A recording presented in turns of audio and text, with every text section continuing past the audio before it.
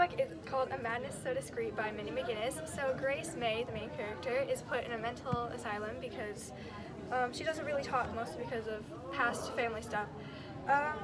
So it's a murder mystery and thriller. She fakes her own lobotomy, goes through many torturous treatments, and eventually makes a friend who ends up dying in a prostitute house.